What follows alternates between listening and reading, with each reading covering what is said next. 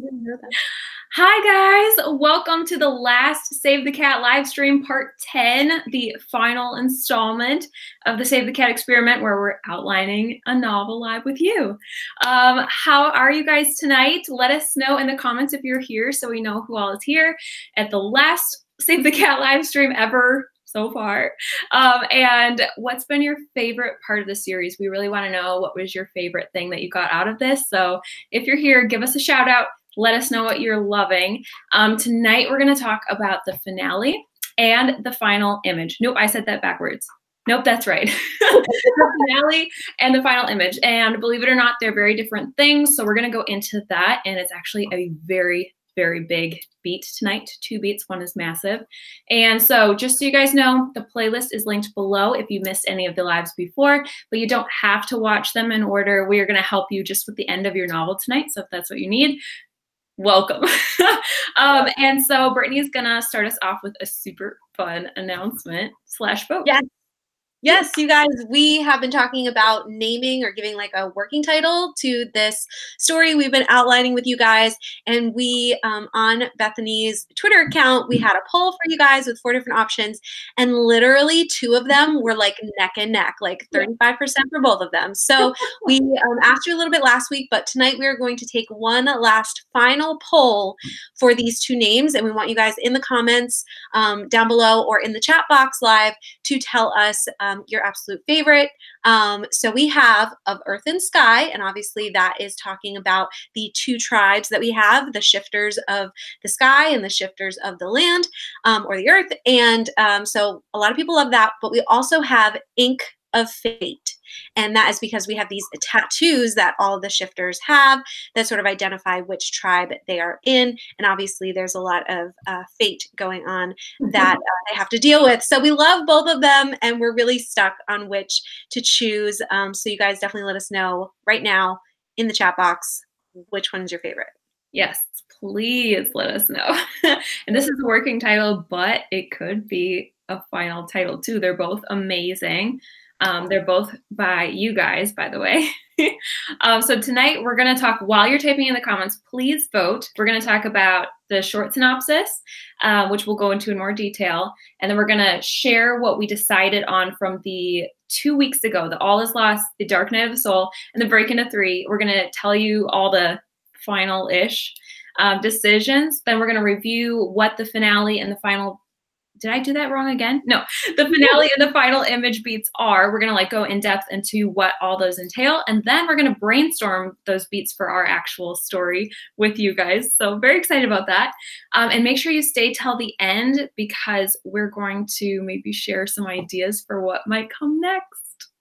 Yes, we're wrapping this series up. It's been 10 episodes, but we have some ideas that might like sort of spin off of this Save the Cat experiment. So even though we're going to definitely need a break, there's some ideas that we have we want your opinion on. So yeah, stay till the end. Yes, because this has been really fun, guys. We really appreciate you all being here and hanging out with us every Wednesday. So Brittany, do you want to start off the recap of all the, I guess the short synopsis? We should start there. Yes. So guys, last week when we were interviewing Jessica Brody, which if you haven't seen that episode, again, it's linked in the playlist below. Jessica Brody, author of Save the Cat, writes a novel, was with us, and it was amazing. We got to ask her all the questions and everything she shared was gold.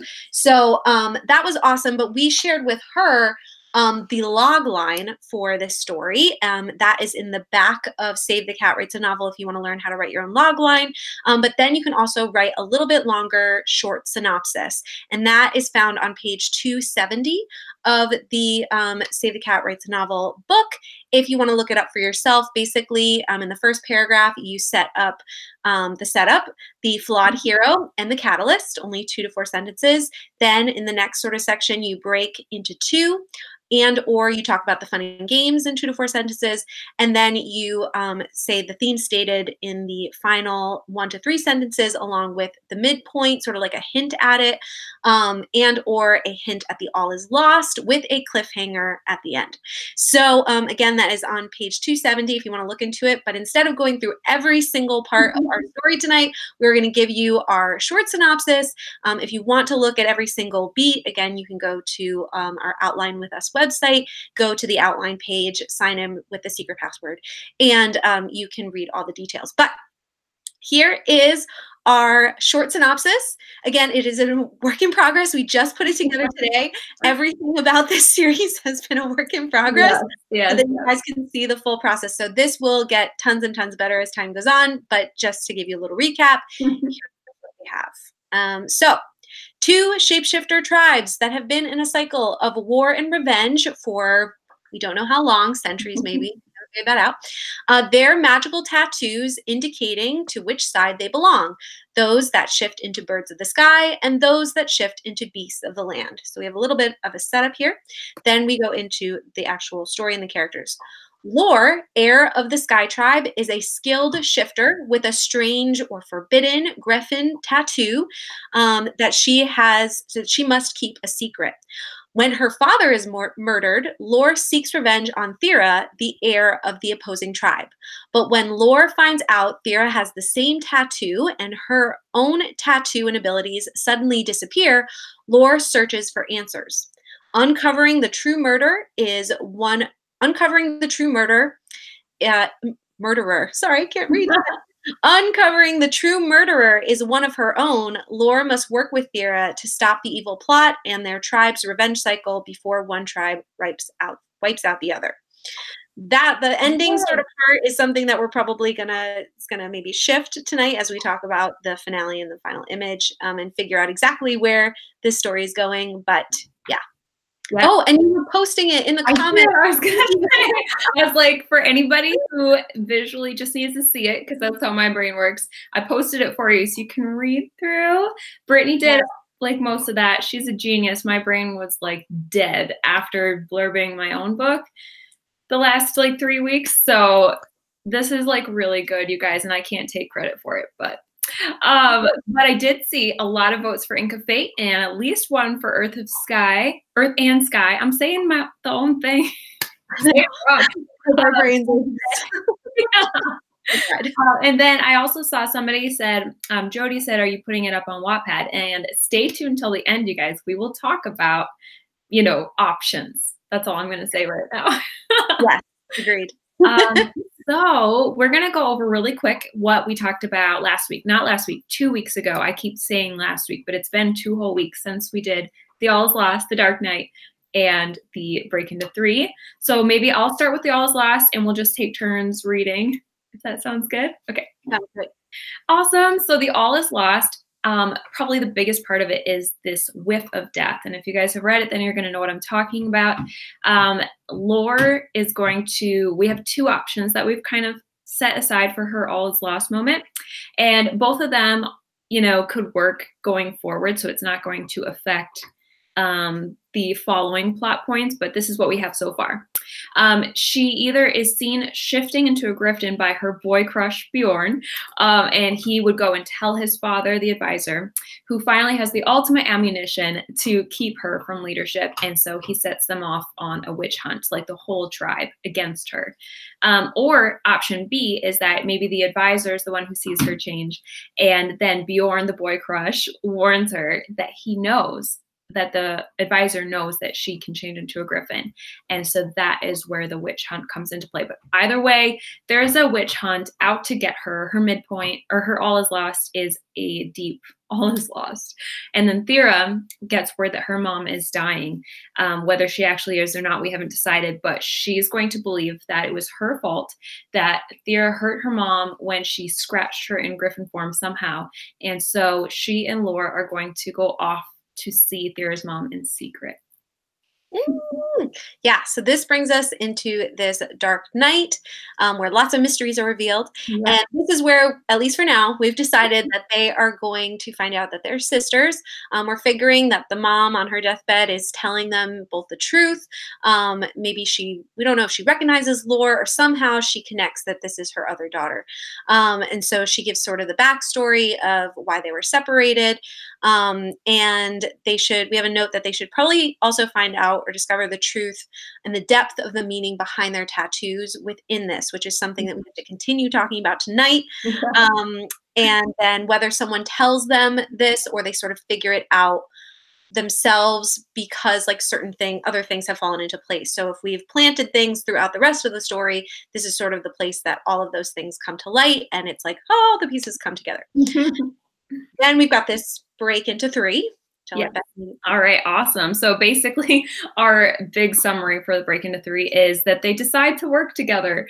And we have some ideas like they're going to plan to fix things the right way, which for them is going to mean somehow getting rid of either the dream ceremony and the current rituals around that, or maybe the purpose of the tattoos, and possibly returning to the old way or the better way that unites them. So this is really like the break into 3 really is just that they decide to work together. And then the how is going to come into play tonight as we're brainstorming the final image and the finale. Gosh, I keep mixing those around. They sound the same to me.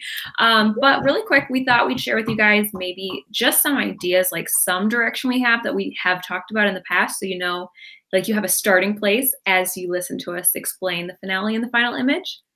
So should we go into that really quick? Yes, we should. Would you like to do some of them first? Yeah. Okay. Okay. Yeah, where to start, right? So we have like 2 ideas. So I'll kind of talk about one, Brittany can talk about the other, and then our third option is to combine and create a mixture of these 2 things. So we'll go into this more, but the first one is kind of a bittersweet ending where the tattoos are like completely destroyed. And you guys probably remember this from previous videos where we talk about they destroy the dream ceremony or the location or the ritual. Somehow they destroy everything, whether it's the actual place or something in it. And so we haven't decided how much they're destroying, but we know that it would probably result in like a 3rd tribe of people without tattoos. So it's like an annihilation of tattoos, but there's still people who have them. So there's still this bittersweet, like, maybe there's some shapeshifter children in the future that, you know, they can't get tattoos anymore, but there's still the old people with the tattoos that originally had them who maybe don't want to merge the 2 tribes. So that's that first option. Yeah. So we have this like, bittersweet kind of ending. The tattoos in that scenario, they are entirely bad and we want to get rid of them. But we also have this sort of option that you guys have talked about where it's not that they're totally destroying the tattoos, they're sort of purifying the tattoos as if like the dream ceremony and the tattoos have been twisted or tainted, and now they need to purify it or recreate it. So everyone at the end who is left alive is in this version is on board with the change, with the purification, and there's a new version of the tattoo that happens that sort of unites the clans, and it sort of returns to the original intent of what the shifters were supposed to be, and this sort of meaning that they all become griffins. They all are able to shift into both birds and animals, and there's unity and harmony and all that jazz. The third option, did you want me to say this one, or would you like go for it? Yeah. Okay, so the third option is last week or 2 weeks ago, a bunch of you were like, is there any way we can have both? It's like, we want the tattoos. Like the tattoos. And like, how do we keep them together? So the combination is still sort of having like some kind of destruction, but in the midst of that, having some kind of recreation or some kind of purification. So maybe the dream ceremony or the place gets destroyed, but they're able to, in the process, recreate or purify the tattoos or some version of that. So in this, there can still maybe be some of the shifters that remain against this purification or against this change. Like maybe it's something that you can choose, that it doesn't happen to you, but you have to like then take this step to like make that happen. And in that way, again, we would have this like 3rd kind of tribe situation happening where Thera and Lore would sort of be the heads of those that want to go through the purification process. And this was sort of like our most popular, I think, idea last week. Just honestly a process of figuring out all the details. So I think either way, we want to destroy something. We want a battle. We want this finale to be real big, and we're going to talk about why and why the finale should be big in a second. But yeah, we have to figure out sort of made that final decision of which way are we going. And so definitely, as some of you are already starting to do, let us know what you think about these options. And if you have sort of like an idea of how all of those things could fit together, also somehow wrapping in this advisor and his like evil plot, which we still haven't fully forgot about it. Figured out, like he wants to be the ruler of the Sky Tribe, even though he doesn't have any right to be. So he's like trying to kill off Lore and like her dad, and like, but we don't know how this all ties together. So help us. Yes. So like in the comments, like Brittany said, let us know, like if you want to combine, if you want bittersweet, or if you want the purifying. Like those are kind of our options, what we've titled them, so we can kind of know right when you comment, like which direction you want to go, get rid of tattoos or keep them and make them better. And so I'm seeing some comments already. Ingrid says she likes the tattoos being bad. It's just so much more dramatic. Without the tattoos, everyone can shift into their true form. But the tattoos were created to make sure the tribes were kept separate. I like that. Yeah, that's definitely one of the options for sure. That sums it up so well.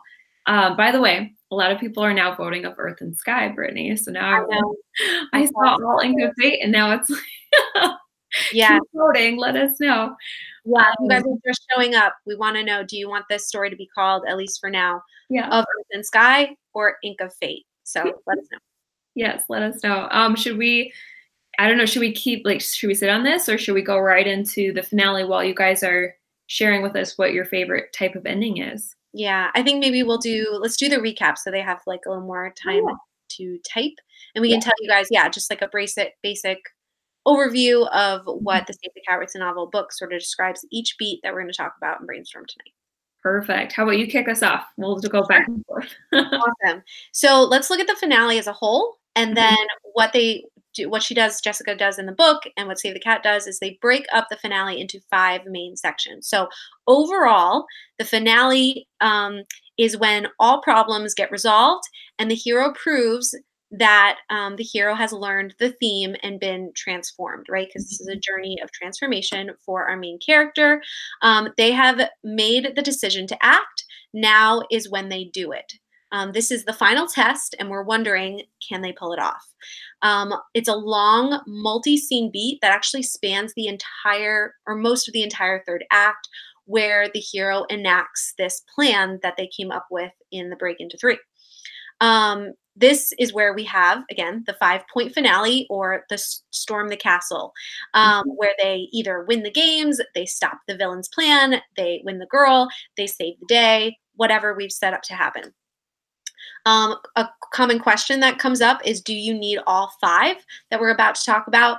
And Jessica says, not necessarily, but a finale shouldn't be easy. It shouldn't be over too quickly.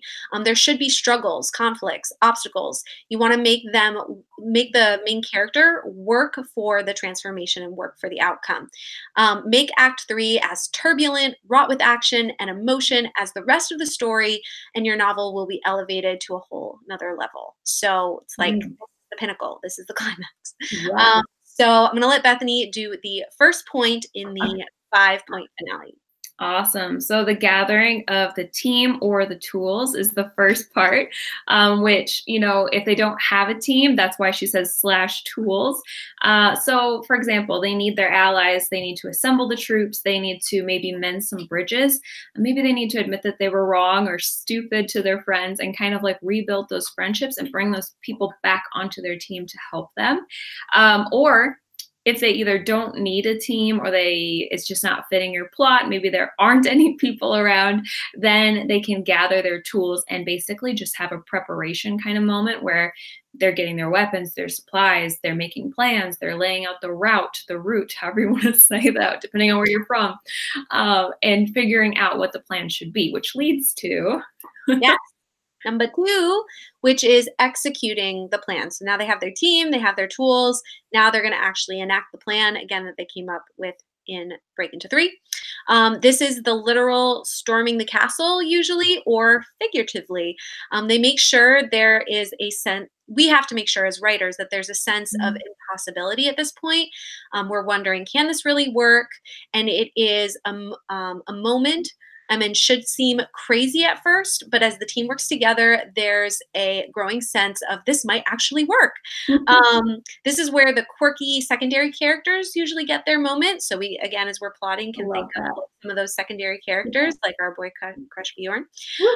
We have strange skills, device, or idiosyncrasies you've set up earlier in the book. They pay off at this point. Like, why was that even mentioned? Oh, that's why they found that. That's why that's there.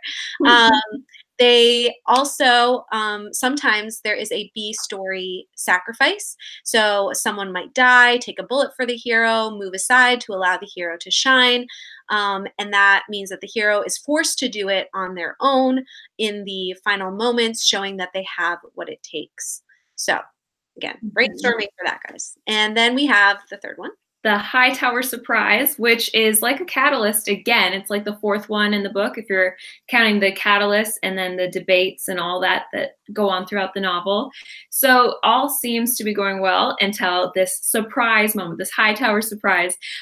She describes in the book that like a classic fairy tale where the hero storms into the castle and they reach that highest tower to save the princess, when, surprise, the princess isn't there. So the bad guys, maybe they led the hero into a trap. So usually it's basically your plot twist, your biggest plot twist in the book. So it's going to show how overconfident and naive the hero and their team have become. It's going to show how the antagonist is worse than we thought, maybe a little bit more capable than we thought. And this plan that they originally had was never going to work. It just wasn't that easy. So the surprise is like another insurmountable twist that will force the hero to prove their worth and prove that they've learned their lesson.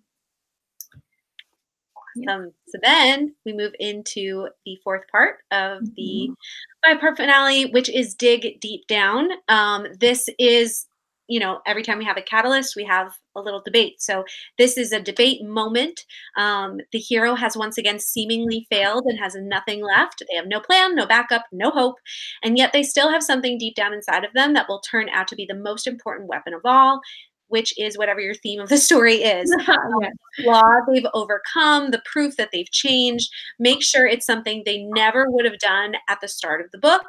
I'm already thinking of like Laura exposing herself. Yes, yeah, I like that. Yes, maybe we don't do that until like this moment. Sorry, getting ahead of myself. The hero digs deep down and pulls out the shard of glass, removing their flaws at the source, and becomes victorious. Then the hero takes a leap of faith with no net to catch them, and has this like touched by the divine moment, where it's like, oh, and they step that they're supposed to make. Let's do the final step of the finale. Okay, yay. So that means they execute the new plan. That's the fifth one. So it's their action moment. The hero puts this bold, innovative, new plan into action. And of course, it works, finally. The human spirit / perseverance prevails, and it's going to resonate with your readers.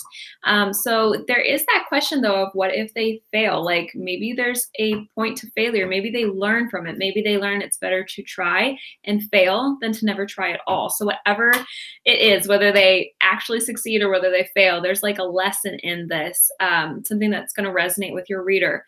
So it can be like a flashy ending to this transformation, like a climactic finish that pulls the entire message of your story into focus and leaves the reader with something to remember, something to ponder, and just it resonates deep within their soul. So no pressure, you guys.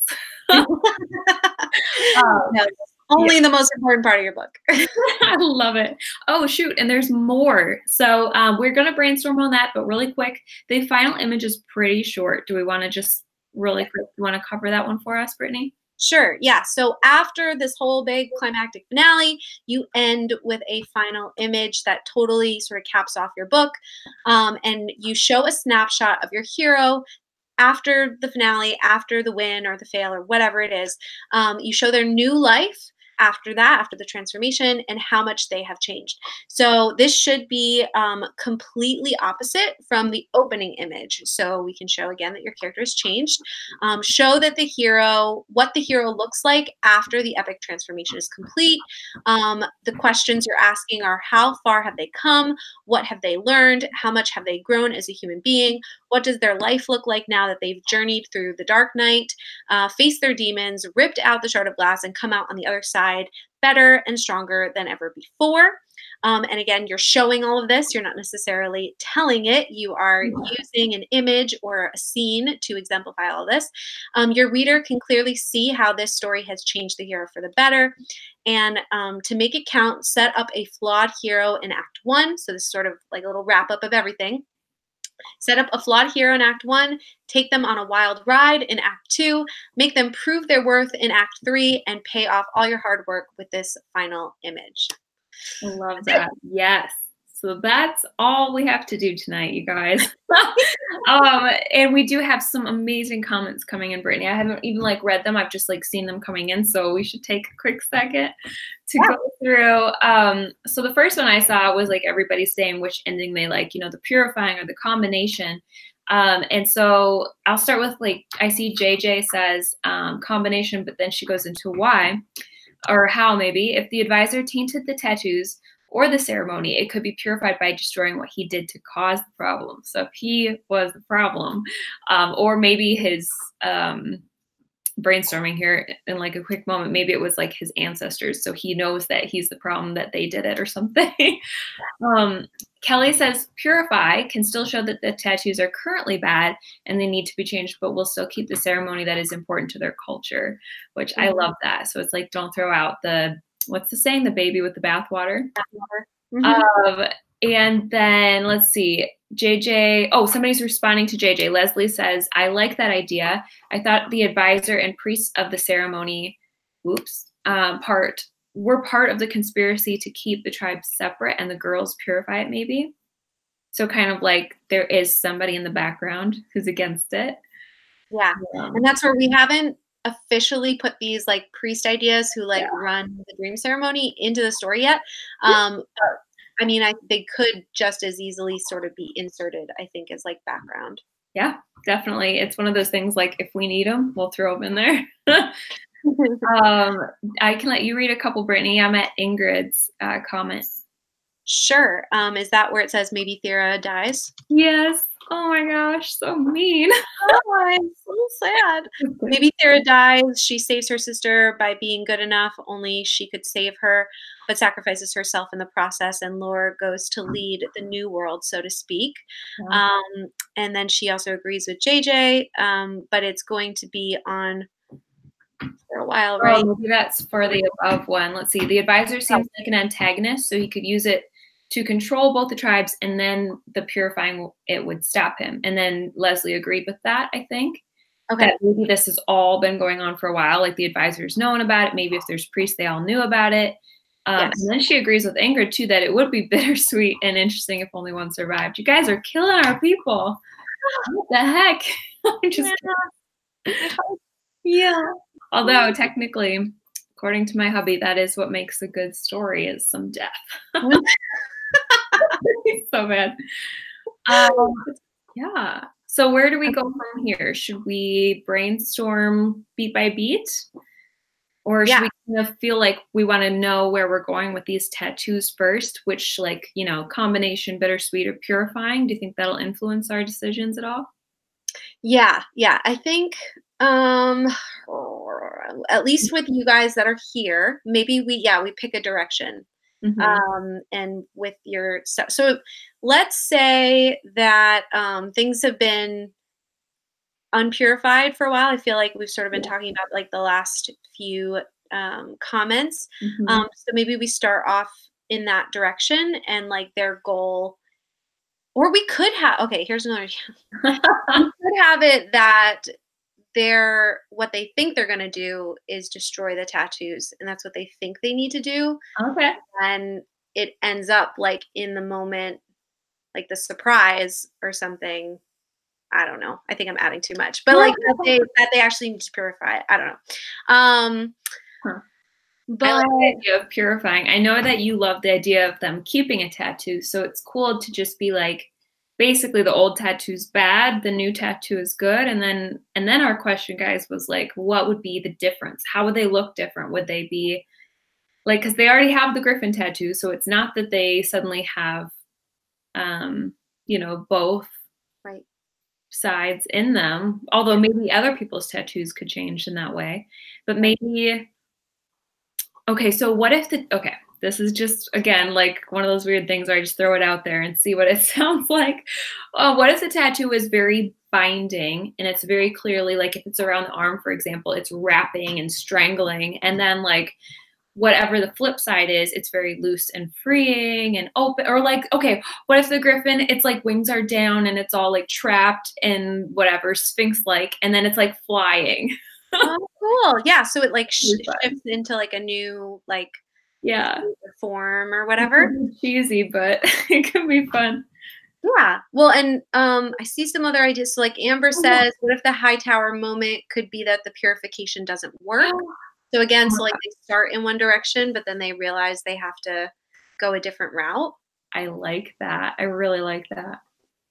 So that direction, just sounding it out. So that would be like the new plan would have to be then getting rid of it altogether. Is that kind of what you're thinking, Amber? Maybe. Kelly says maybe a piece of their tattoos are missing. Oh, I love that. So like basically they've only ever gotten part of it and that's why it's binding. Oh, okay. So like just following that trail really quick, say that because Brittany, you've said this before, but you said it better than I'm probably going to do it right now. But you said that like they're all from one side or the other. So their tattoos, they're all going through the ceremony for only their side, so to speak. So like the Earth tribe is only doing one part, you know, like, okay, let's make something up. Say there's water and fire, just for example. So the Earth tribe probably would be going through water. I don't know, matches, but anyway, they're going through the water side. They're doing like drinking something. And then the sky tribe's going through the fire side and they're burning something. I don't know. You get the idea. Not those examples. They're horrible. But then if they do both and they complete a full ceremony, that's when they truly get what they need. And so like to take the tattoo part, it could physically show that their tattoo fills in somehow. Right. Then, yeah, so that would be where it's more of like a choice for the tribes that they could get their other side by doing a certain aspect. I like that. Yeah. So then, but then the high tower moment with it not working, how would that fit in? Because I really love that. Yeah. No, I like the shift. Let's see. JJ says one tribe could have a certain color tattoo and the other had a different color. Then the new tattoos have both colors. When we sort of, the only thing is like we sort of have, I'm not against the colors, but like they do have each part that they need. It's just like the completing. So that's where like the griffin idea came in, where like they need that other part of the tattoo where it's like it's not just the land creature, it's not just the sky creature. They need like the morphing. Yeah, we figured out that like the only reason that Laura and Thera have it is because their parents are from both, so it like came through their blood. Like they couldn't help but have both. Right. So we're like opening it up for everybody else to have both at the end as well, which I really love. We just need some destruction in there somewhere. Yes. So battle. We can work our way backwards. Like we could start with final image. Like is our final image them without a tattoo, you know, standing out in the world like we're free, which I don't know, kind of feels really open-ended to me and unsure. Or is it a brand new tattoo, like somebody said, it gets filled in or something like that. I think it was Leslie said you get like an outline tattoo, but then it's like filled in. It's like way stronger and more of a full animal kind of. Like if you guys have ever gotten a real tattoo, you have to like go back for the more intricate ones and fill it in literally and shade it. So you could like look at it almost kind of like that. Like everybody's got these outlines and then all of a sudden it's just more free somehow. I don't know. Yeah. No, I think that could be cool. I think too, we sort of need to know what the advisor's plan is. True. I think we know part of his motivation has been to become the leader of the Sky Tribe, right? But I think we also, with that, I think he wants to be leader so he could finally get rid of the other tribe in the way that he thinks it should get rid of them. Yeah. No, you're right. Yeah. So like why how do they stop him? Like, how is he planning to get rid of the other tribe? And how do they stop him and at the same time, like, purify or destroy or whatever the tattoos? What if these tattoos are more than just shifting? So what if so what if his ancestors, not him, because we're saying like centuries, but what if his ancestors first put it on and they've been adding to this ceremony ever since and just binding people more and more? So what if the advisor guy's like trying to put on like an ultimate binding that makes them like his slaves or something? Like, I don't know what it would be, but something that literally controls them even more. So what? Go ahead. No, you finish. I don't know. That's all I have. Yeah. Well, if his ancestors or like he has it in with the priests or like whatever, he knows how it all works, he could be messing with it even more. Yeah. In order to then make all of the tattoos of the other tribes submissive to theirs. And I think, guys, we've had this like, sort of dynamic between them too, where like the Earth tribe has been more like had better living situations, like they've been more fruitful, they just live in better accommodations, they've had sort of like a leg up against the Sky tribe, and the Sky tribe has been more like gypsies and like just like not really having a home and like scrounging around, and like so this tribe sort of raising up to then make the other tribe like their slaves or something to that effect could be really cool. And maybe he's trying to manipulate the tattoos in order to make that happen. And maybe the only way to like stop him from making that happen is to destroy the tattoos. Oh, I like that. I like that. Oh, and maybe they try to destroy them, but then it doesn't. Instead of destroying them, like it fixes them. I don't know. Like you could go. Yes, because I like that. I'm definitely finding myself leaning towards the fixing, even though I know that I originally wanted destroying. But I like. Okay, so have you guys ever seen? I think it's Prince of Egypt, where there's like glyphs, hieroglyphs, whatever that word is. And so in the movie, they're like moving along the wall, so they look like hieroglyphs. You know, they're a little bit more symbolic looking and very much like Sphinx style. But then they move and they shift and they do stuff for the storyline. Anyway, my point of all that is that what if the tattoo, like the way that it was, literally impacted the person's life? So if the evil advisor is literally putting chains around their tattoo, then they're restricted almost and in chains, so to speak. Or like again, like if the griffins are very much like bowing down and subdued in the beginning, well, not griffins, but creatures, I don't know. Anyway, and then they're very much free and open. So like their tattoo could kind of symbolize the freedom. Yeah. So to speak. Yeah. It could symbolize other things. So if this ceremony puts control in different levels on them, that it could symbolize what that control is. Yes. Whatever he's trying to do. Yeah. No, I'm liking this. I'm just going to see what other people let's check out the in conjunction with this. So Ingrid's saying maybe the corrupted ceremony added something to the tattoo, like an outline or something, and when it's removed, the restriction is lifted. Awesome.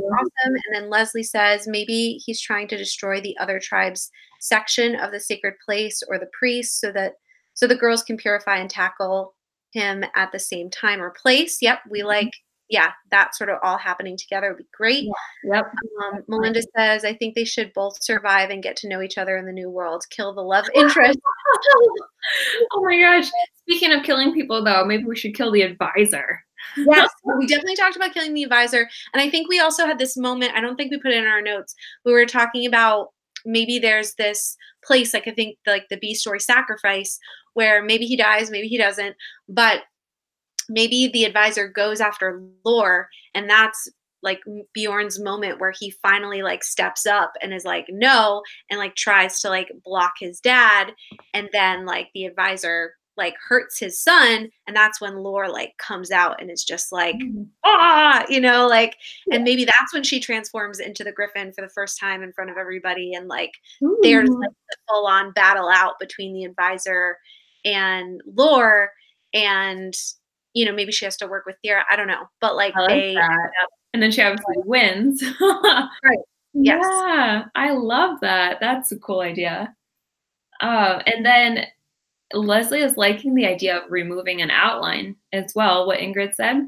Cool. But then Jackie is saying with the outlining thing, won't they still have only a lion or eagle? So that does kind of pose a bit of a plot hole because it would be one or the other, unless you're talking like complete removal, which we still haven't decided on. So I guess that's why I'm unclear, because we're kind of waffling still. Right. Yes. His motivation could be like the brother from Aquaman. What's remind me what his motivation is, because I've seen it, but I cannot think. I know that he seems like a jerk at first, and then he. Are you talking about the advisor's motivation? He's saying, or Grape Fry is saying, his motivation could be like the brother from Aquaman. I think the advisor, The advisor's motivation could be like the brother from Aquaman. Okay. I think so. So you're saying like some good in him, I feel like. I think. Oh, okay. Maybe. I can't remember. Maybe. I haven't seen it yet.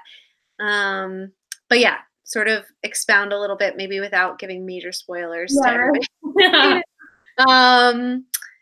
Leslie says, so is the purification that they're all the same, or just that they have more abilities, options, freedom? Yeah, it's a good question. I think not necessarily the same, but I think like just, yeah, having the options. We were playing around with the idea that everybody could be a griffin, but maybe not everybody is the same griffin. So like one is part lion, part eagle. Another is like part raven, part wolf, like you're always having some kind of combination of that, but there are variations. Yeah. And can I just say something that kind of came from that when you're saying like, okay, I don't know if I'm making any sense, but as I was reading your comment, I realized that ultimately it needs to speak to their theme, right? Our ending needs to be coming full circle on what they need to learn. And what they need to learn is, I think it's kind of acceptance. It's kind of being okay with who they are and helping other people almost be okay with who they are. And so if they're getting rid of their tattoo, they're getting rid of part of who they have been. So I almost like the idea of keeping them, just because then it's not getting rid of it, it's accepting it. It's kind of completing the circle of their theme. So coming at it from that way, what do you think, Brittany? Yeah, no, I've sort of felt like them purifying it or keeping it in some way would be good. But then you could also have like the choice, where people can choose to purify or not, and that's where we can have this like still divide, even though there's like been some kind of solution. I like that. Okay, so nailing down that, so keeping it purified, and then also the fact that like you have to do something active to get the other side, kind of is what you're thinking. So even though they fix it and they purify, so to speak, you still have to go through it to get the right. Right. What do you guys think of that? I'm just going to make the note in the meantime. Oh, yeah, thank you. Okay, while you're doing that, I'll read a few more comments. So let's see. Oh, we have a fun one. Boy crush must live.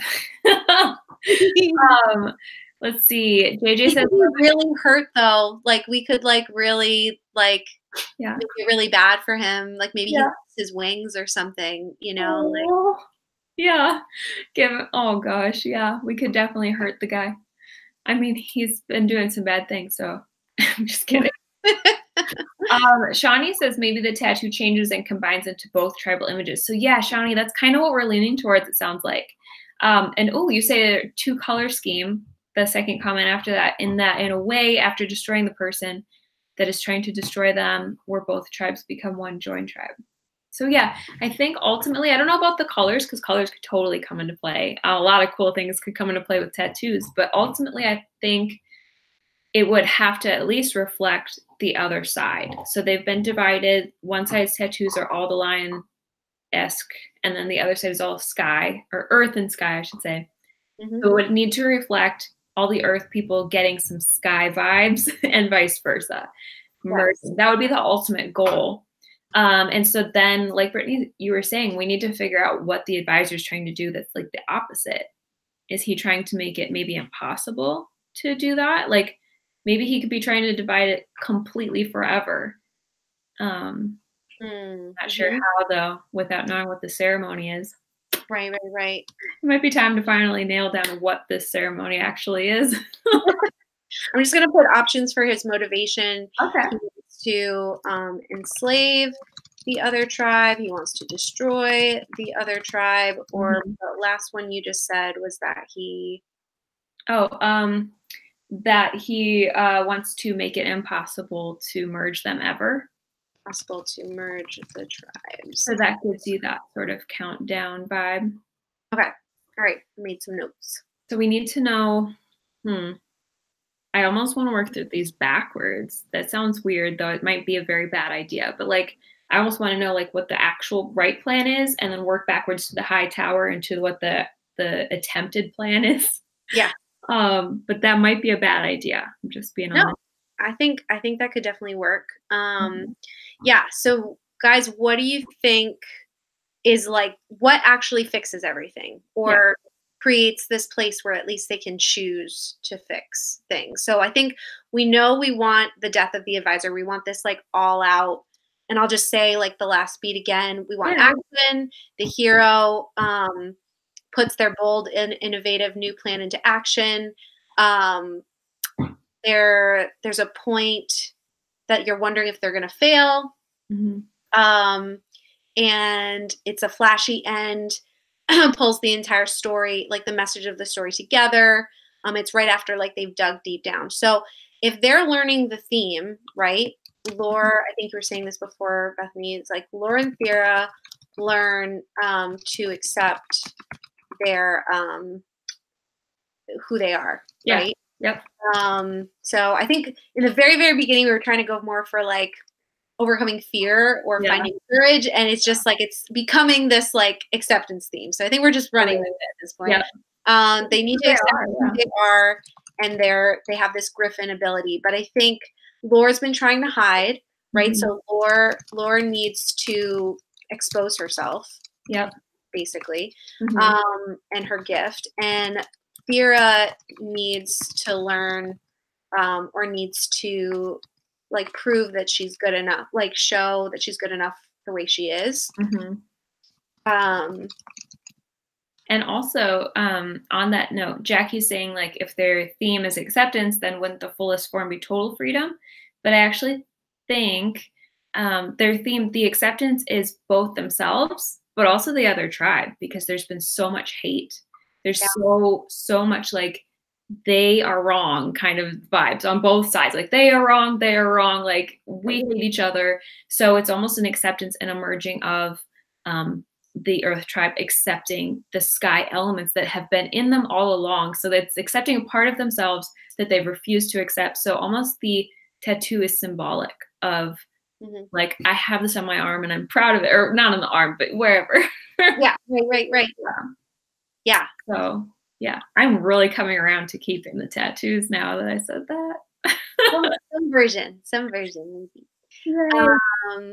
So in this, I think we need a battle, right, between the hero and where it's just, like, because we've had this, like, team element maybe earlier, but now it just comes down to, like, Lore, Thera, and the advisor. Is there this I'm seeing maybe, like, a battle where Lore, like, goes after the advisor, and maybe Thera, because of Lore's, like, courage to expose herself, you know, like, sees that Lore is, like, faltering and, like, is able to step in. And this is where maybe Thera almost dies or dies. We don't know. Could be. I'm open to it. So yeah, basically you're saying, like, it all comes down to, so we're in the execution of the new plan where there's the climactic finish and the message. So it could almost be like, this is cheesy, but you know, the hero versus villain fights where they're talking through their fight and kind of saying the theme. Almost like he's like, you shouldn't exist, and she's like, kind of embraces who she is finally, like, in front of everybody, like, this is who we all are, and in some way, shape, or form, everyone's watching this, so to speak. I like that line, actually, like, you shouldn't exist, like, sort of like you're an abomination, kind of. Yeah, exactly.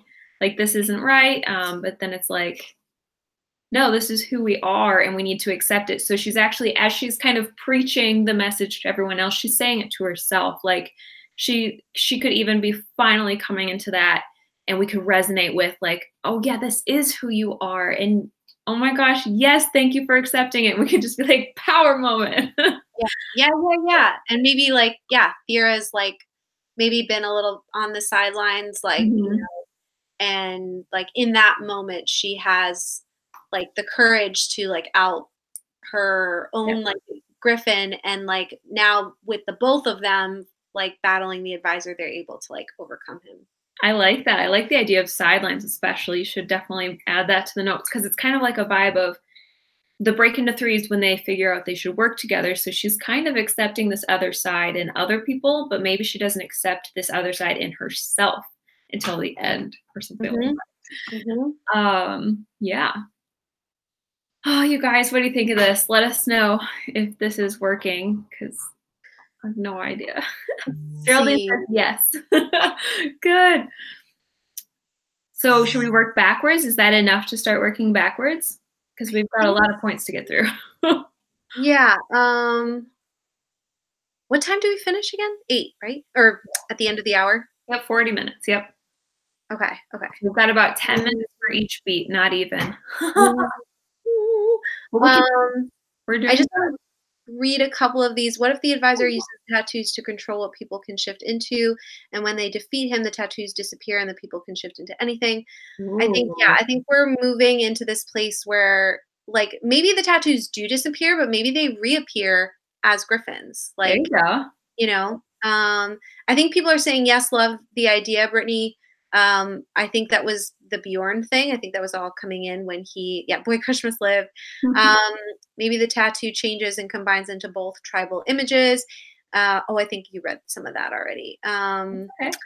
That last one before this one that you read though, or you were saying where did you find that? Read that to me again, because that is a really good idea. The one right before the last one. Controlling. Yeah. So uses the tattoos to control what people can shift into when they defeat him. Yeah. So somehow, the tattoos are controlling that. Yeah. Maybe they go to remove them. But we could, if we wanted to, we could bring them back in the purified state. And that maybe is something that they didn't realize that they could do. Yes, I'm loving this. What if they weren't even the same like material? So if the advisor is using tattoos, what if he's like mixing the ink, so to speak, and he's putting something in it, and then it needs to have something else in it? This is getting very specific again, but it kind of goes along with that purifying idea, like bringing it all back to like maybe it's not the way the tattoo looks as much as it is what's in it, or what they're ingesting, or what they're doing to themselves. Like he is the advisor. I like the idea of him using the tattoos and controlling people. Like he put something in it.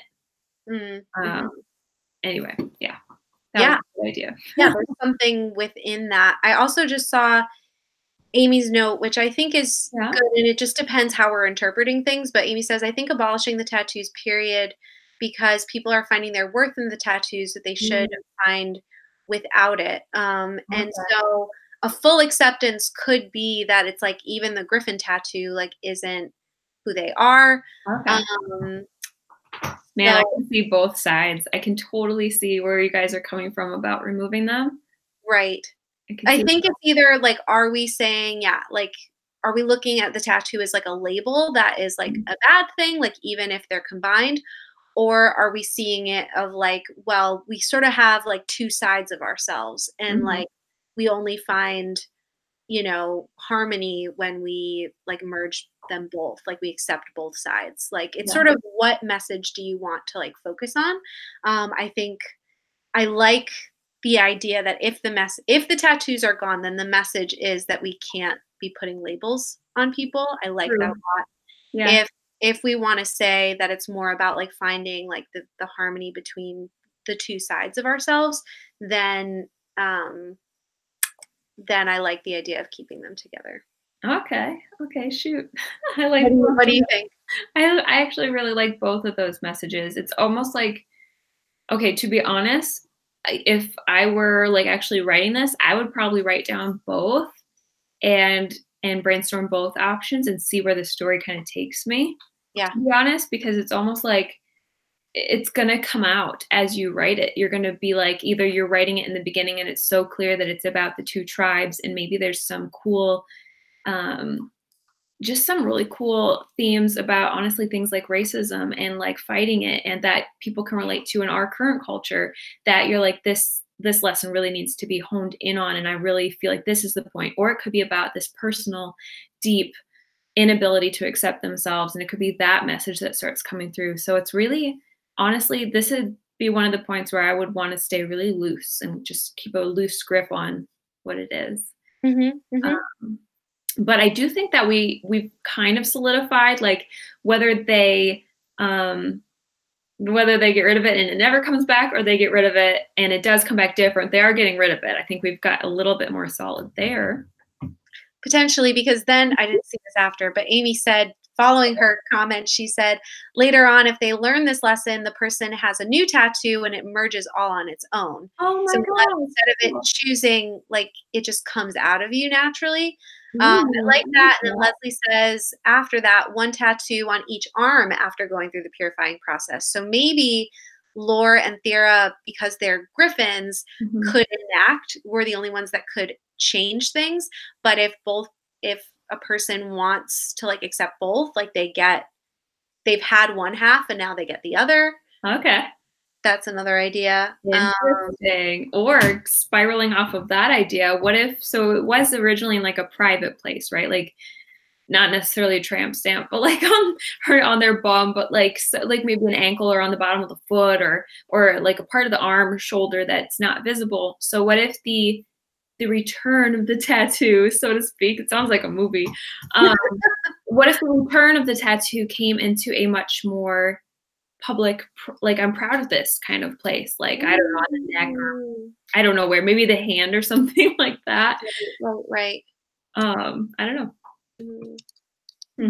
So it transforms, or it changes position kind of to a more public place. Yeah, lots of.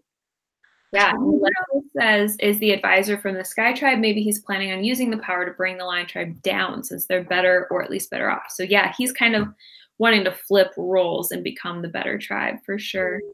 Yeah. So maybe part of it is he's shifting the power. Yeah. Or whatever he's trying to do. I like that. Yeah. And it just scrolled. Tereya, I don't know if I'm pronouncing your name right. I'm so sorry if I'm not. But she says, I've missed some of this, so I don't know if it makes sense, but maybe each group has something or wears something like metal or jewelry from birth that suppresses the other half of the tattoo. And then Shani kind of followed up with, or maybe like a potion suppresses it, or a magic spell suppresses it. And it gets rid of the thing that allows the rest of the tattoo to manifest. So that kind of plays into what somebody said earlier, where the tattoo is a natural part of them. It's not ultimately from the ceremony, but if we went this route, it would be like a thing that is going to happen no matter what. But maybe the ceremony is actually suppressing something. So that's a cool direction we didn't think of. If the tattoos go away, Jana says they could come back as people choosing what tattoo fits them better. Maybe they want to be a dolphin. I like that. That was the one thing, just like to put it out there, like very early on, we were like, oh, they're going to be twins, blah, blah, blah. And then somebody was like, what if they're actually like triplets? What if there's like a third sister? And we were like, maybe there's this whole water tribe we don't know about. We'll find out at the end, but I don't know how all of that would fit into this. But yeah, like that's the one part of like the animal kingdom we haven't really like played around with, is like the sea creatures. So it's like, should we have that as like a spinoff? Like for some reason, we don't know. Okay, hold on. Jana says, if the tattoos go away, they could come back as the people choosing. Oh, did you just read that? That's the dolphin one. Yeah. But then right below that, Shani has a comment. Okay. If it merges and changes, we could say it's still her hereditary tribal thing, where after it changes and the old is destroyed, it can be an acceptance thing for both tribes as one whole. I got lost a little bit reading it out loud. Did you get? I think Shani's kind of talking about acceptance as a whole is a really good concept, and the idea of, like Jackie says right below that, merging the idea of merging them together once you accept both. So it sounds like you guys do like the combining idea of all our options where there's still some bittersweet, like maybe not everybody's okay with this and not everybody wants to merge because there's some hatred, but most of the people merge and they take on this new tribe, I guess. Griffin tribe. Right, which again goes back to like the choosing of it, Mm-hmm. which means I think that again the choosing is like they are accepting themselves or their true selves, right? Yes, yes. Potential. And accepting everything that they hated. And it literally will be a divisive thing almost because some people will be like, no, I still hate it. And that's not who I am, So it will be like very much, what's that kind of ending where it's like not everybody agrees? I guess bittersweet. Bittersweet, yeah. I feel like there is like a term though too that I can't think of it. Where it's just not a happy ending. It's like the opposite. But I mean, I still think it should have a happy ending. Tragic would be totally bad. Yes. Right. But bittersweet does have that like, well, happy, but there's still bad things in it. Yeah. Ingrid also said, I guess since the reason why Laura and Thera are special is because the corrupted ceremony wasn't made to handle their situation. Their parents are from both tribes, so it broke. Ooh, I like that. So you're saying it broke when they did their ceremony, or they're able to break it because of who they are? I like that it broke when they did theirs, because what if there was some hint, like that would lead up to this Hightower surprise or one of the finale points where they could like talk to somebody else and the other person could be like, well, my ceremony went like this, A, B, C, basic. And then Laura and Thera will be like, wait, ours was like A, B, C, D, E, F, G. And like all these other things happen. And what? You didn't have that? And then that's when they could finally figure out the new plan they ultimately need to have. Yeah. All right. So did their situation. Yeah. While you're typing, I'm going to read a few more. Jana says, what if the advisor is a griffin too? So he chooses his shape based on which tribe he is with. So yeah, playing both sides. Nice. So he obviously does know about it. So the question would be, if he knows about it, why wouldn't he be a griffin? He probably, unless he truly, truly hated the other side so much, which he probably does. Maybe he does know though that like the griffin is possible, and that's what they're supposed to be, and that's where like he has such like a deep-seated hate that he's just like, I never want to be like combined with them. Like like that word you used earlier, it's like an abomination. This is the worst possible thing that could ever be, kind of. Right.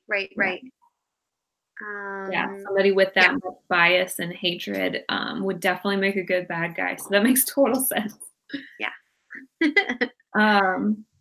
Shawnee says it could still take centuries for the entire tribe to come around, but this could be a good start for them. So yeah, exactly. Right. That's a really good way to put it. Like it's the beginning of change, not a full, immediate, instant gratification change.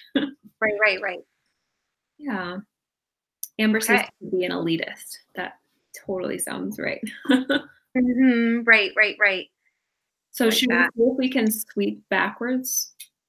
Or did you already start doing the dig deep down? I see you typing cool things. So I think, cool things, but I can't spell. That's okay. Oh, I've never said this, but we are using Google Docs for like all of our questions and notes. So we just type the stuff that you guys say right into Google Docs. Yeah, so if you're ever brainstorming or working with other people, we definitely suggest or writing a book with another person. Google Docs is like super helpful. Perfect. Yeah. So I think if we're going to this place where the execution of the new plan is that they battle, they let out their griffin side completely. They battle the advisor. He dies, and like somehow from that, they're able to enable like their tribes to choose to join them as griffins, right? And like let their tattoos morph or change or accept the other side or whatever we're going to do. Then I think the dig deep down is probably like that point where it's the debate when they think they have nothing left. So they can't know yet that this is how to fix it. Right. So them deciding like, oh, what if this is the conversation that they have with somebody who tells them what the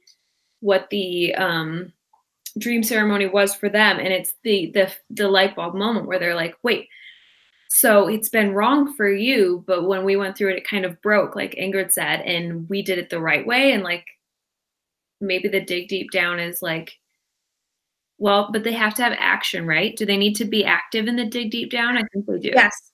That's the only thing. Like this needs to be like in the heat of action. So I think to know what happens in the dig deep down, we need to know what the Hightower surprise is. Like they've tried something, it didn't work.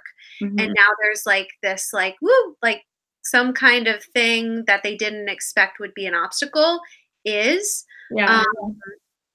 And yeah, so what do we want here? Leslie says 2 tribes can be in a huge battle. An advisor becomes an abomination from sapping power. So the girls use their griffin forms to save both tribes from him. Very video game-esque. So he becomes abomination from sapping power. Okay, so he's like taking the power. Okay.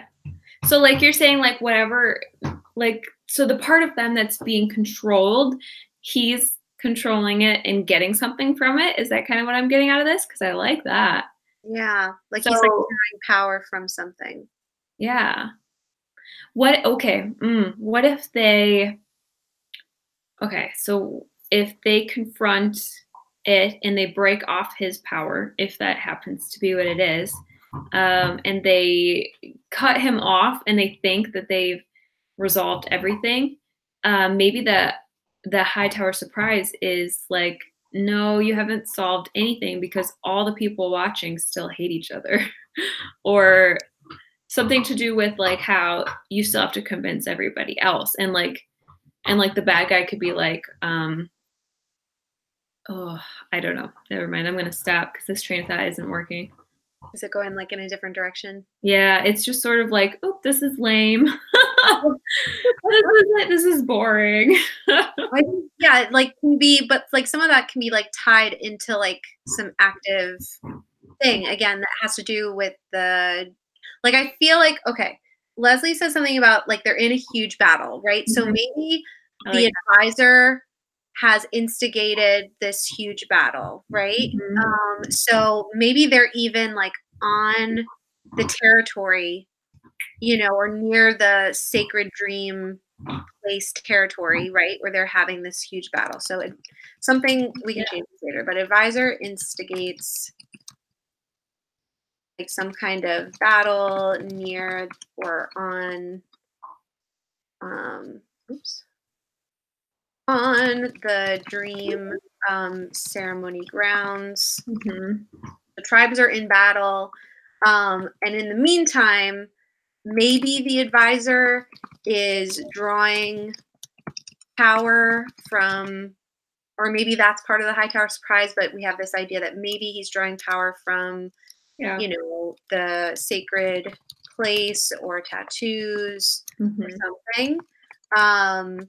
And then what do Lore and Thera initially think is going to save the day? That doesn't work. That's what we... And there has to be like a sense of impossibility too. Like they don't think they're actually going to be able to do it. Right, right. And I'm super distracted. Can you guys hear Penny chewing on her bone? She's super loud.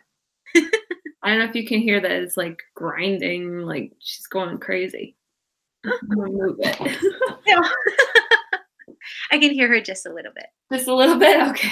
I just moved her back on the carpet. That should help a little bit. Oh. It's all good. Okay. So yeah, something that they think they can't do. Okay, so let's move back a few steps. So Lore and Thera were talking to the mom, and she's like, you guys are from both tribes. So they're starting to accept it. What everybody's like, hi Penny. What if they both they start to realize at that moment that the dream ceremony was slightly different for them. So if they're coming into it, they're going to gather people around to be like, should they try to abolish the dream ceremony in the beginning? I feel like that's almost the second plan, because in the beginning, they would probably think what they've been taught their whole lives, that it's needed, that this is like literally the only way you get to shift, because that's what they've been taught, right? Mm-hmm. So what if they wanted to like make it impossible to get in? What if there's like, I don't know, boulders or something like that, then they could try to cause, an avalanche, so to speak, or just block all the entrances, bomb it, even though that's like the wrong, it's like fantasy, but it's not the right story for bombs. But you know what I mean? Like if they're trying to first block it off instead of purify what's already in there. Mm-hmm. Right. But that's also kind of not quite what they would want, because then they're not letting anybody else shift if they actually think that it is necessary. Right. Unless their mom starts telling them the secrets. What if all the leaders were in on it, that it's not, that your tattoos come naturally if we go that route, that you're going to get them no matter what, but the ceremony is actually like almost the hat in Harry Potter going, you're here, you're here, you're here. What is that hat called? I can't think. The sorting hat. Yes, yeah. So what if the dream ceremony is like a sorting ceremony? Yep. And the mom like actually lets them know you don't actually need it. So then they probably would go into it trying to get rid of it and not let anybody else in. Mm-hmm. Right. Yeah, it's just all about like, what do we keep coming back to this, but like what do we want the final like deal to be of like, mm-hmm. Are they starting to destroy it and then they realize that it just needs to be recreated, or are they trying to recreate it and then realize that what they actually need to do is destroy it? Like I think we could have both elements, but it's just a matter of where do we want it to like add up in the end. Yeah. Oh, I actually think you're right that like the destroying would probably come first, and then like you're saying, they would come to the realization. So what if the high tower then would be like, either he's saying, guess what, the ceremony is not actually a place, we can do it anywhere. That would let them know they can't actually destroy it, because he can just bring it back somewhere else. So there's your twist. And then that would make them realize like, well, then let's fix the actual ceremony. And that's how they come up with the new plan. Yes. If it wasn't fixed on the location, but they originally think that it is, that could help. Right. Okay. So I'll put like a question about location for high tower. Yeah. Okay. And then help us out, guys. What if there's some other ways that we could start them out? Katie likes the sorting ceremony idea. Ingrid likes that maybe, maybe I need to go back one. Maybe they try to purify, but it fails, so they have to destroy it. But then it turns out that it wasn't the real ceremony, and there's another forgotten ceremony that's the true ceremony. Oh my gosh, I like that. So it's like flipping what we were just talking about into the opposite way. So the true ceremony could be revealed when the fake ceremony is destroyed. So I really like that, but that doesn't have any, we still need to figure out then a high tower surprise for that, what they originally are going in thinking they got to do. Right. So, okay. So the first thing is that they would destroy the fake ceremony. Mm-hmm. Yep. So Ingrid's saying they can, or no, sorry. So you're saying my idea versus Ingrid's. So the two options. Mine can destroy it altogether, or they want to, but then he's like, sorry, I can just make it again.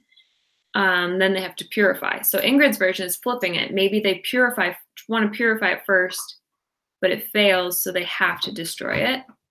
And then that's when they find out that there's actually something. I'm thinking you mean like underneath, almost like they level the ground, and then underneath that there's like, oh, discovery, there's, I don't know.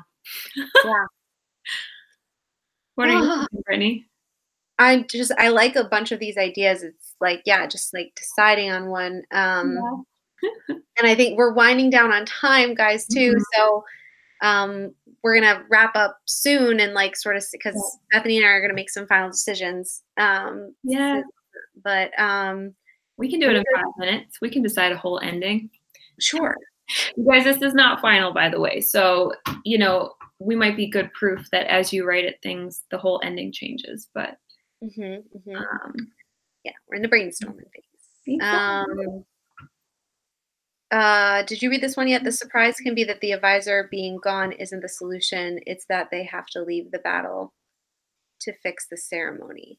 Okay. So do you mean, Leslie, like they have to stop fighting, or do you mean physically leave a location? I'm curious what you mean there. Would love more on that. Right. Carol says that if this was true, and I'm not sure what we're referring to, I'm sorry, guys. I'm thinking the sorting right above that, then Thera's dream ceremony at the beginning wouldn't be needed at all if the tattoos come naturally. And yes, that would exactly be the case. Like Thera's being lied to at the beginning is what I was kind of thinking. And yeah, I was thinking that she like didn't actually need the ceremony. And we were thinking that everyone's being lied to, basically. They're being told they need this ceremony. Right. Because in all honesty, if you think about it, if they didn't do it, then the shifters would have died out. So it makes sense that if you're having a magical world, as much sense as there can be in this, that they naturally get these tattoos and that somebody just formed a ceremony around it almost. Right. And maybe started to control it or twist it. Yeah. And maybe it's just drawn out by something super simple. Like, for example, in the US as 21-year-olds, there's people go out drinking, which, you know, not to like put drinking in the story, but what if it was something as simple as drinking that's like a coming of age thing, so that whatever it is, like, even if it's not eating or drinking, but it's something else, they naturally start to become shifters. Like, again, kind of going back to the hormones, like you just go through puberty and you start becoming who you are as a person. So they start becoming who they are as a shifter. And so this dream ceremony literally is just like almost like a hormone injection, so to speak. And it's just making it happen more like right away. Here it is, you know? Yeah. But it's like making choices for them. Whereas if they didn't have the ceremony, the fake ceremony doing that to them, then they would naturally like be who they're supposed to be. Exactly. And it would just be more slow and gradual and come into being, like maybe almost in the same way a tattoo comes into being, like just one dot at a time, you know, versus like all at once. Right. So Shawneen says she's talking about the leveling. Once destroying your leveling it, you put like an image in the ground that is the true ceremony device. So yeah, what we were talking about before of like discovering something. Katie says, what if the tattoos fade their memory to be a dream state, destroying the fake ceremony? The tattoos fade. Okay, I'm sorry. I'm getting tired, guys. So the tattoos fade their memory in the dream state, destroying the fake ceremony. Can you reword that one more time, Katie? I think we're missing a word or something. Yeah. Geraldine says there's a lot of manipulators, and yeah, I feel like it's going to be basically exposing their entire history is full of manipulators who were basically lying to them about everything, like who they are, which really ties into our acceptance theme again, to just be like, I haven't been accepting it. None of our people have been accepting it, but let's accept it now at the end. And I love that. So that's a cool point that they've been manipulated. Some people are having trouble with their internet. Sorry, guys, but hopefully you'll be able to watch the replay and catch up on what you missed. Yeah, we'll be wrapping up shortly, so you can definitely do that in a bit. I'm just going to read one last. So Leslie says, what if when the bad guy sucks their power and the sacred space is blown away, their powers are returned like their souls completing? Okay. So what if it like takes all of the tattoos, but then when he dies, like all of it sort of jumbles and like, you know, like gets sent back to them like the right way kind of deal. I like that a lot. Yeah, so deciding how much power he has, and It sounds like we have a lot to decide, guys, but I feel like we have really good starting places. So the cool thing is, wrapping it up, we just wanted to let you guys know that we actually are going to have the newsletter, this last newsletter in the series, so to speak, is going to go out with like all the, I shouldn't speak for you, Brittany, but I was kind of picturing that we would actually put the outline in the newsletter this time so you guys would actually get to see it. Or we're going to put a link to the website so you can go look at it, but it's going to be the full thing. When we next connect with you, we're going to know the ending. Yay! At least the first version of the ending. Yeah, the first version. And you know what? This is just, again, we are doing this live so that you guys can see how completely unsure we are, because I think that's encouraging to know that there's other writers out there who are looking at their story like, I don't know what to do. I have no idea. And like Ingrid said, yes, it's intense brainstorming, but that's how a story happens, is you just keep asking what if, and yeah, and just redoing it if it's not working. Yeah. But I think like these beats, they help you find like at least a really great or strong starting point. They make you question like all the right things so that you're coming up with a really strong story that like at the end has like a really great punch, really great meaning. But then, yeah, you have to like sort of go into your like zero draft or your, first kind of fast draft with the idea that like things can definitely change. And that's why when Jessica Brody last week I was like, well, how long do you plot before you like sort of go into your first draft? And she was like about 2 weeks. And I'm like, what? Like, I'm plotting my book before I got in there. But yeah, we've sort of spent 10 weeks with this experiment. We've gotten very much into detail. And maybe what I'm thinking, at least for myself, and maybe you guys can share in the chat real fast, like what have you learned through this experience? Like what have your favorite parts? Love to know. But for me, I think like when I plot my next book, I'm gonna want to maybe give myself a 2-week deadline and get like all those basics down, not go too much into detail, and then do that fast draft to see how much of it really works, and then update my outline based on what I learned during the first draft. Yeah. And because editing, I mean, it is more frustrating that way, because you go into it having to fix everything, but at the same time, there's no other way to do it. Like, words, I don't have the right words to say this, but like if you spend time perfecting things, it's still going to change, and you're still going to have the editing that you would have had anyway. There's no way around that step. So yeah, doing it faster and just finding out your story by outlining, really quick and just trying things really, really does help. I completely agree.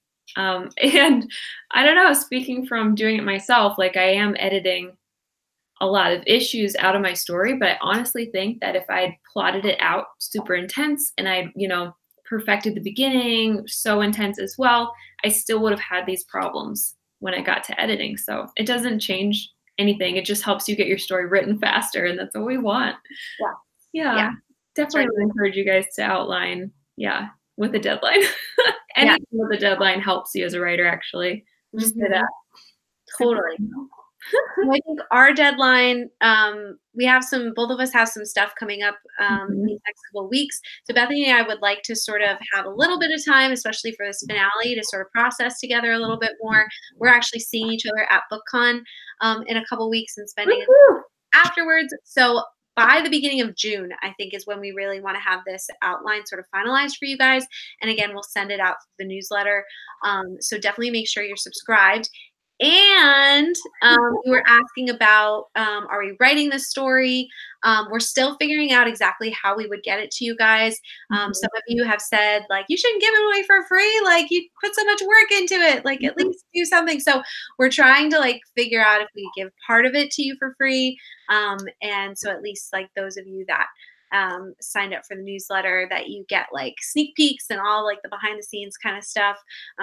But like, yeah, we're still trying to figure out, do we put it out there on Wattpad, or are we gonna like make this like a serious thing? So we will let you know about that. Yeah. But we did have a couple of ideas of how we could sort of keep engaging with you guys going forward. I'll say maybe the first thing, and then do you want to say the second thing? Yeah. So the first idea as we're closing up this, and again, thank you guys so much for being a part of our Save the Cat experiment, is that we were thinking about what if periodically Bethany and I could do like another live stream where it's just one at a time, and we would do sort of like a Save the Cat experiment book club, where like maybe like a month or two in advance we'd be like, hey, like Bethany and I really want to read this book. We're gonna read it. We're gonna sort of mark out the beats as we read it, and then we'll do like a book club discussion about the book, but sort of centered around how did this author use the beats or divert from the beats? Did it work for them? Did it not? And so we can sort of dissect a book together with the Save the Cat sort of method. So let us know what you guys think of that. Again, we would be plotting a book from start to finish all over again, at least not in the very near future. But yeah, we would sort of be looking at existing books and sort of pulling them apart and learning from them. So let us know what you think about that. And then another friend of ours was writing that she was like, what if you guys did maybe like a one video about how to outline a series, like maybe using these beats or whatever. So another like possible collaboration that Brittany and I could do in the future if you guys were interested.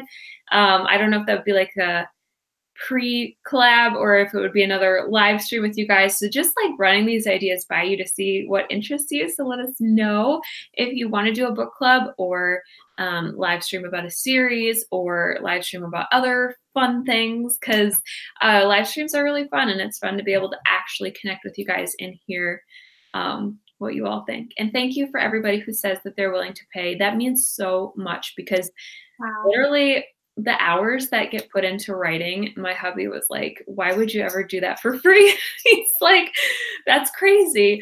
But then again, maybe like the first draft could be like on Wattpad for just you guys, like for whoever's signed up for that newsletter. So just a push, sign up for the newsletter, because that is where you're ultimately going to find out what we decide to do with this story. Yeah. Oh, and by the way, you do get signed up for our personal newsletters when you do that as well, so that you can stay connected to both Brittany and I and find out what we are up to monthly. Definitely. Yeah. So definitely expect, like, even though these Save the Cat newsletters will be further and farther between based on like the little other things that we do, yeah, you'll definitely get, Bethany and I like do about like one newsletter a month each. So and we're always giving great content like this and doing new challenges and all kinds of stuff. So we really want to resource you guys. Definitely follow us on our other social medias and follow the hashtag, the Save the Cat Experiment, because I think we'll continue to use that also to keep talking about these other maybe challenges or things we want to do. Yeah. And if you guys have ideas that come up in the future, if you're like, hey, this would be a good Save the Cat topic, let us know. You can always find us on our social medias. Mine are linked below in the description. I will add Brittany's link to all of her stuff, because I think you have a link tree. And I will add that as well after this video. And then I'm seeing, Brittany, a lot of people saying book club sounds fun. So hey, I'm very excited about that. Yes, and I like that, because basically all we have to do is read a book and pay attention to the beats, and then we can discuss it. And we can even, this is like thinking down the line, but like if you guys know of a series that is written really well, we could do, or like a duology or something, we could read multiple books and then talk about how it's a successful series and maybe like that. Yes, I like that idea, to actually like learn from an example, again, like book club style. Yeah, very cool. Well, thank you guys so much for being here. We're going to close out now, but we just want to say thank you. It means so much to us that you've been here for 10 weeks now. Thank you for hanging out every week. And I guess if you guys are watching on the replay later, also thank you, because that means a lot. You guys probably don't all know this, but every minute you watch on YouTube for a creator supports their channel, and like giving it a thumbs up, subscribing, ringing the bell, all that stuff supports us so much as creators, and it lets YouTube know that like you like our stuff, obviously. So just that simple thing, it's free. All you have to do is just like watch a video and you're supporting somebody. So go support all your favorite creators, and thank you so much for being here. Yes, thank you guys so much. This has been so much fun, and we've learned a lot and just experienced a lot and learned a lot from you guys. So it's been so fun to do with you. We really have learned a lot. Like, I did not think I'd be learning so much new stuff after writing so many books, but every book is different. Every single book is different. We should do follow-up videos of just what we learned from this experience. And Yes. Ooh, I like that. Yes, definitely. And Ingrid, you're so right. Time went by so fast. Thank you all again. I could just sit here and say thank you, but I won't keep you guys any longer because it is 7, or 8 your time, Brittany. Thank you guys again, and we will hopefully be in contact with you soon. But again, keep an eye on that newsletter because that's going to be the place. Yeah. Crying face. All right. Bye, guys. Bye. Have a good night. We'll see you later.